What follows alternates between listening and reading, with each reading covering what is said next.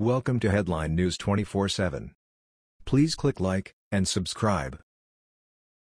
Op-ed: Supreme Court says foreign nationals have no due process rights here.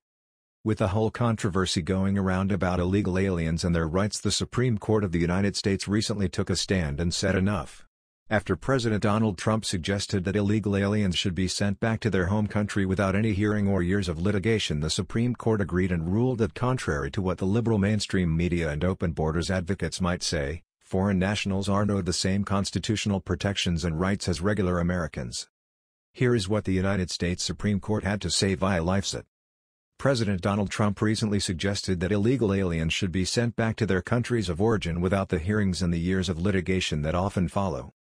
He branded the current process, which permits illegal aliens to repeatedly contest orders of removal, as a mockery to good immigration policy and law and order. The mainstream media wasted no time in characterizing his suggestion as a push to end due process for illegal immigrants. And multiple news outlets made all manner of wild claims about the so-called rights of illegal aliens. But once again, in an effort to portray the chief executive as a xenophobe, the Open Borders lobby has gotten its facts backward. Trump is actually right on the mark. Much of the current legal framework for removing illegal aliens from the United States consists of badly reasoned federal district court decisions, ridiculous settlement agreements, and politically motivated policy decisions. The Open Borders lobby and its handmaidens in the mainstream media have consistently represented this hodgepodge as a clear articulation of affirmative rights. But that representation is misleading. Illegal aliens are entitled to considerably less immigration due process than their advocates would have us believe. And the Supreme Court has been remarkably consistent on this point over the years. It is not within the province of the courts to order the admission of foreigners who have no formal, legal connection to the United States. As to such persons, the decisions of executive or administrative officers, acting within powers expressly conferred by Congress, are due process of law. Murray's Lessee v. Hoboken. The Land and Improvement Company, Hilton v. Merritt. It is an accepted maxim of international law that every sovereign nation has the power, as inherent in sovereignty and essential to self-preservation, to forbid the entrance of foreigners within its dominions or to admit them only in such cases and upon such conditions as it may see fit to prescribe. EQ v. United States. The United States need only provide an alien with a judicial trial when charging them with a crime and seeking a punitive sentence. Wong Wing v. United States. Whatever the rule may be concerning the deportation of persons who have gained entry into the United States, it is not within the province of any court, unless expressly authorized by law, to review the determination of the political branch of the government to exclude a given alien. Knopf v. Shaughnessy. Unadmitted, non-resident aliens have no right of entry to the United States as non-immigrants, or otherwise. Kleindienst v. Mandel. What does this all mean? That foreign nationals outside our borders are not owed any due process whatsoever. The United States may exclude them at will.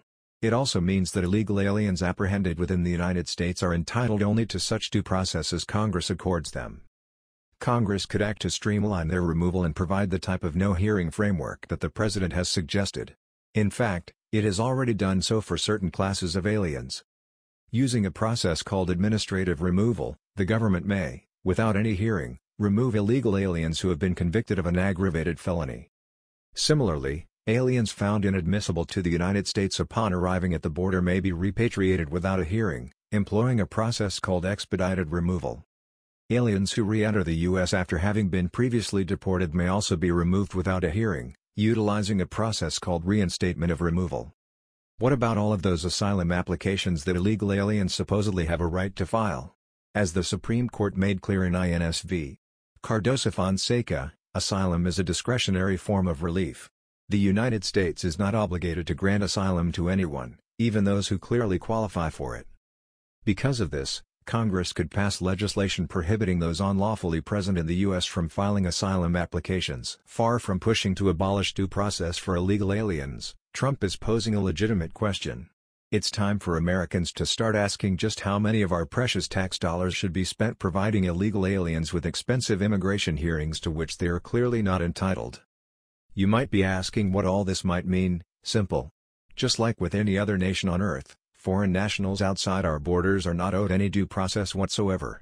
The United States has the right to exclude any foreign nation they please from constitutional protection.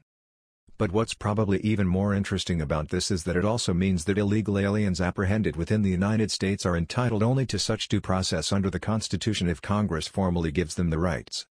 In fact, Congress can go as far as to streamline the removal of illegal aliens without any hearing whatsoever, just as the president has previously suggested. Even asylum seekers, all of which we as a nation aren't obligated to take in. The Supreme Court is right on. It's asinine to even believe for one second that foreign nationals who broke the law in order to come here to the United States would ever be protected by our nation's laws. Only liberals could come up with a talking point so foolish, and only the weak-minded left could buy into it. Isn't it funny how the president who the left calls an idiot and mentally handicapped on a regular basis seems to know more about U.S. law than the famed constitutional law scholar that was Barack Hussein Obama? That was the news. We thought you might be interested in knowing about this. Please click like and subscribe. Thank you.